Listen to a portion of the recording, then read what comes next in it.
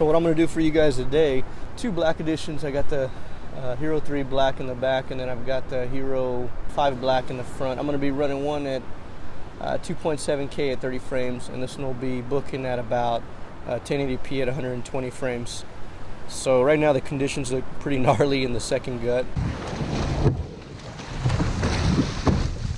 Sometimes these waves will turn, you know. Even with the rudder, it's still tough to somewhat keep straight because sometimes these waves come in from different directions.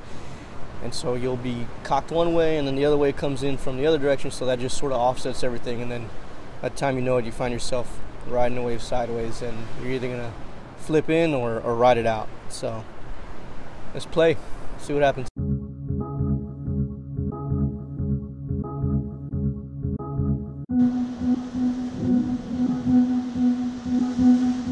Go!